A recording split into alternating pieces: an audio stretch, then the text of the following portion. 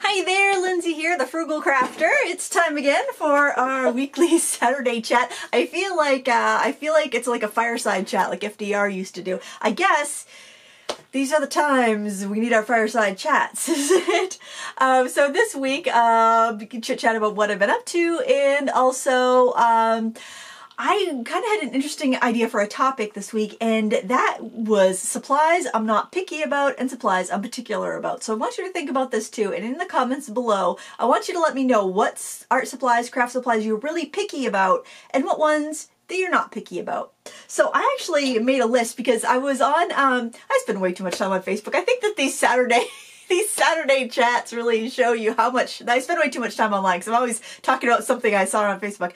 But I'm in different crafting groups, and a lot of times people will ask advice for a particular type of cardstock or embossing powder or paper trimmer.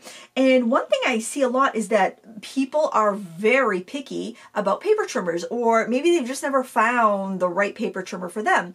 So I was thinking, geez, you know, I am so not picky about paper trimmers, but I have friends too, and they'd be like, I just can't find a paper trimmer that cuts a straight line, that cuts perfectly square, or I have a hard time finding cardstock that's perfectly square. And I assume we're all shopping at the same places, and we probably tried similar paper trimmers, and I've never had a problem with my paper trimmer not cutting square or having not square cardstock. So it leads me to believe that I'm probably just not as picky as maybe some other people that are a lot more precise than me. So so that would be the first thing. I'm not picky about paper trimmers. I have an X-Acto. Oh, I'll show it to you actually. Oh, we always do this, don't we? We have to move around. This is my paper trimmer. I've had this since the late 90s. It's a guillotine style X-Acto. It is, I have to add 1/16 of an inch to my cuts because over the years, it's just gotten a little off. You can see that I'm not picky. That would not fly in a lot of people's craft rooms, I don't think. But I really like it. It's so sturdy. It cost me $25 back in, I don't know, 1996 or 97. And it is super durable. See if there's, I don't see like a model number on it or anything, but I use this every day. That's my main paper trimmer. I can do several sheets of cardstock. I can do chipboard. I can do all kinds of great stuff with that. So I highly recommend that, and I never have to sharpen or change a blade because it sharpens itself as you cut it. I also have a Cutterpeed rotary cutter from EK Success. You do have to change the blades on that, but I think I've only replaced the blade once, and I've had it for, let's see, I always think about, I got it when I started scrapbooking, and that was almost 18 years ago, because that was when my son was born. And speaking of that, we got a letter in the mail that he's going to be too old for the pediatrician anymore, so that kind of like made my heart hurt that my firstborn, my baby boy, my sweet little baby is going to be too old to go to the pediatrician and has to have a grown-up doctor, which just makes me feel so sad and a little old, but mostly sad. And yeah. Okay, but anyways, going back to other supplies I'm not picky about. Note on my phone. Things I'm not picky about. Here's the things my phone case. This, I think, this came with somebody else's phone, and they didn't want the case, so I just took it for mine. So it looks like a Hot Wheels car. It looks like it has like tire tracks on the back. And I realized, because I was getting ready to do this, you know, this fireside chat, and I was like, oh yeah, it's cold downstairs. I had a t-shirt on. I'm like, I gotta put a sweatshirt on. My sweatshirts have like paint on the arms and stuff. So I'm like digging through my closet. And so I feel like, oh yeah, I'll wear this sweatshirt. And then it occurs to me, the t-shirt that I'm wearing and this sweatshirt was out of the Goodwill basket that I was like, we're going to take the girls to clean their closets out. And so this is like an Old Navy kids large sweatshirt, girls large sweatshirt. I don't know where the varsity shirt underneath came from, but they were from the Goodwill bin that my girls were getting rid of. So so yeah, I was so not picky about just about everything, I think. I'm not picky about embossing powder. I find that most brands work, whether you get like a pack of 24 for like 10 bucks or you spend $6 a jar on it. I find that most embossing powder works the same. Colored cardstock, I'm not picky about my layered color cardstock. I am picky about my base weight color cardstock and the cardstock I use for markers. But for the layering stuff, as long as it's the color I want, I'm not picky about it. I'll get the multi-packs I like the Michaels multi-packs. That's a pretty nice cardstock. And Joanne used to have a textured one I really like too. Really lightweight though, but perfect for doing layers. Not picky about it. I'm not picky about glue. As long as it comes out of the bottle and doesn't clog, I'm good. I'm not picky about it. If it holds my stuff, that's all it needs to do. I'm not picky about ink pads. I have so many different random ink pad brands. As long as the ink goes from the pad to the stamp, that's all I'm concerned with. I'm not brand loyal. I don't really care. As long as it works, and if it has reinkers, that's a bonus.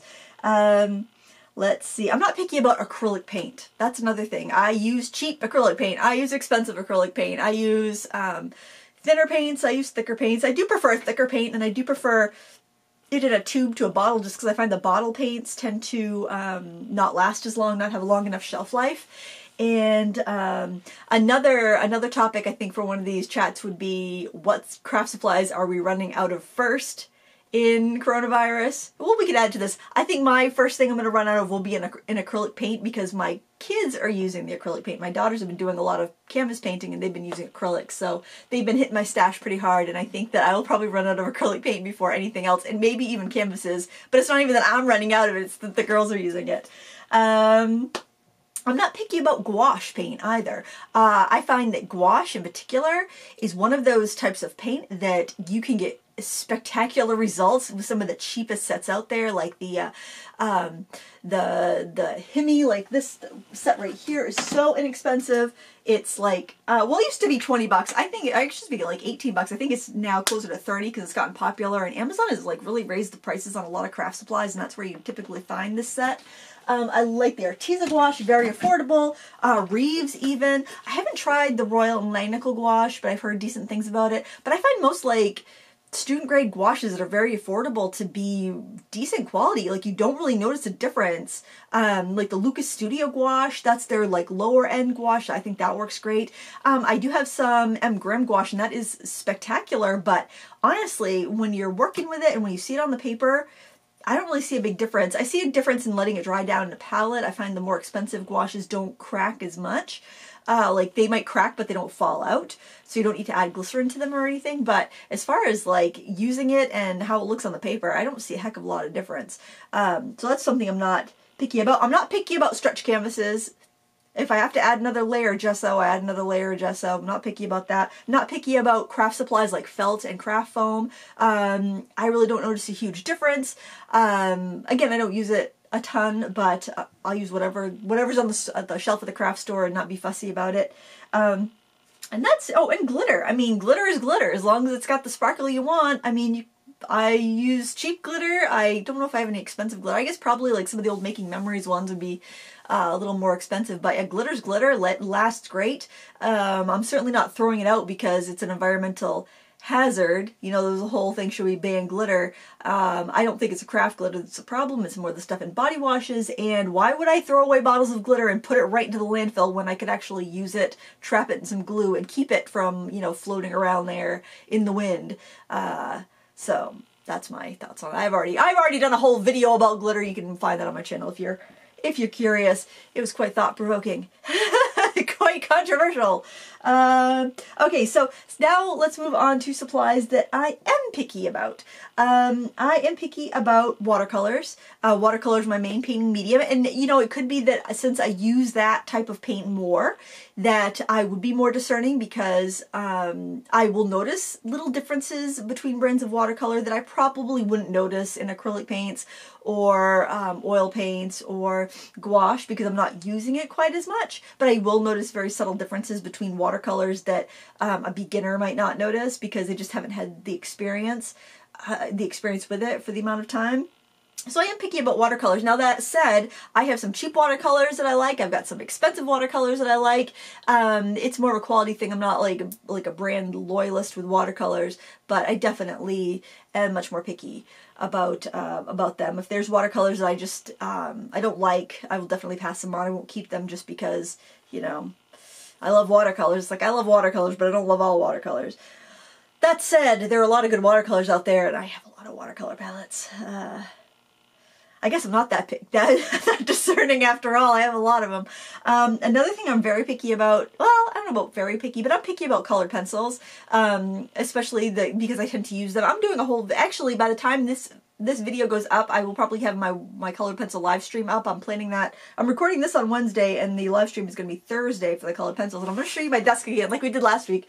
My desk here, it's tidier than last week, but what I have is all these different brands of colored pencil, all laid out in order from the smoothest or softest to hardest. Hope that took you all the way around. I couldn't see my screen. With their little swatch on each, whoops, good grief, with a little swatch for each one and little notes and stuff so I can compare and show examples as we're doing it. But yeah, I am kind of picky about colored pencils because the qualities that I like in a colored pencil isn't necessarily what everybody else likes. And so I'm picky to the extent that I know what I like, and that's what I gravitate towards. But that's more of just like, I think, a working preference.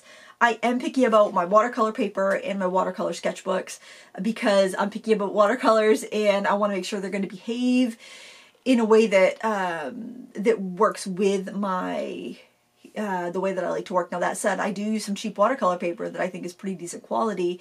I'm not going to dismiss a watercolor paper because it's cheap or because it's from a brand I've never heard of before. If I have the opportunity to try it, I probably will, because I do enjoy finding those gems. And I like to find affordable supplies so that I can recommend them to beginners, because watercolor paper is one of those things that just gets really expensive. And if you're a beginner and your watercolor paper is $10 a sheet, you're not going to feel free to explore and experiment. And a lot of times as you're beginning, you might not even notice the differences between the different papers. You might not, with your skill level, you might not really be able to tell the difference between a $2 a sheet paper and a $10 a sheet paper.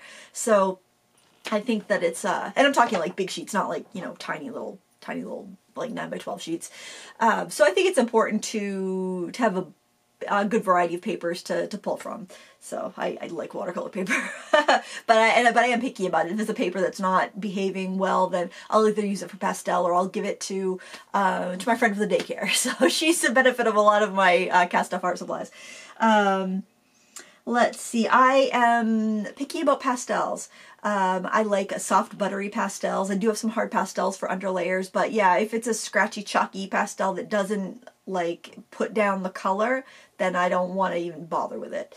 I'm picky about craft knives. Like out of all the things to be picky about, like X-Acto knives, there is an X-Acto knife I really like, and honestly, I think that it might have taken a little adventure away from my table. I think I might have lent it to one of the kids to use because I don't see it up there, but it's a Fiskars craft knife, and what I love about it is that these ones right here, these little cheapo, they always come like loose when I'm working with them.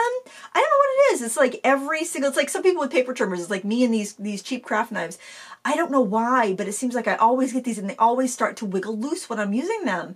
And I don't know what that is, but the Fiskars one, I really like it because it's thicker, it's more comfortable to hold, and there's a lever on the bottom that you bend, and that releases your number 11 blade, and you just put a new blade in, it takes your standard blade, and then you just lock it back up, and it's fantastic. It doesn't come loose as you're cutting, and that is definitely, I'm picky about that. That's the only knife I really want to use. I will use that if I can't find my other one.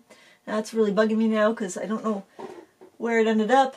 But, and I don't have a backup either. That's the only one I have of those. But yeah, I'm picky about craft knives. And I'm picky about the cardstock that I stamp on. Not the stuff I use for, the colored cardstock I use for layering, but the stuff I stamp on. I like to use the Nina Super Smooth for alcohol marker, and I like to use the Bristol for watercolor, or the hot press watercolor paper for watercolor products for stamping. And I took a chance on some paper that another YouTuber recommended, saying it was just as good as Nina, and I could tell the difference, and I do not like it as much, and that's just going to be sitting in the wings to use as, you know, basic white cardstock because it just did not blend as well for me. I could definitely tell the difference, and so I am picky about white cardstock for stamping, apparently. So I'm curious, what products are you picky about? excuse me, let me know in the comments below what products are you just like, yeah, it doesn't matter, I'll use whatever's available. You can let me know that too. Weekly tip, make sure your pants still fit, and in addition, try some different pants on. These I've got these boy, my outfit is brought to you by Old Navy apparently. I have these Old Navy jeans on today. I'm like, I better try on a different pair this week, maybe low-rise ones, to make sure that the buttons still button, because what can happen, you know, we're not going anywhere, we're staying home, right? So we'll wear our jeans like, I don't know, 10 times before we wash them, because we're not going anywhere to get dirty, so we don't need to wash our jeans that often, and they can stretch out a little bit, and then they can be a little deceiving. They can tell you everything's fine and dandy, go ahead and eat that slice of cake and bake those cookies. And baking bread is my Achilles heel. I love to bake bread, and with people home to eat it, I'm much more inclined to bake more bread, and it's just dangerous, friends. So yep, make sure your pants button. My public service announcement for the week. Get outside, enjoy some fresh air.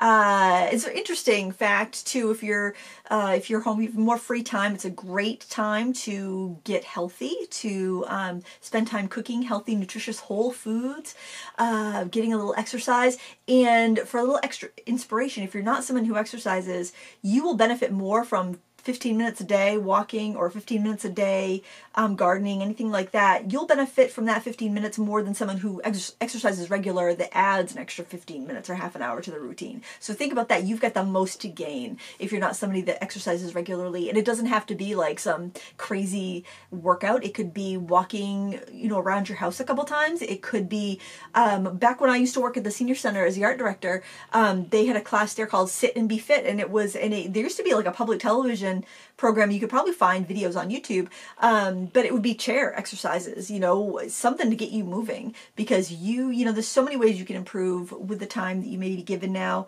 If you're at home, and if you're working, it's definitely, if you're out there in public and working in the public, it's definitely a good time to make sure that you are staying healthy, you're doing things that can keep your body strong and healthy, and improve your immune system. And eating healthy foods and exercising is a great way to do that. And getting outside in the sunshine, the fresh air, is really good for your mental health and outlook.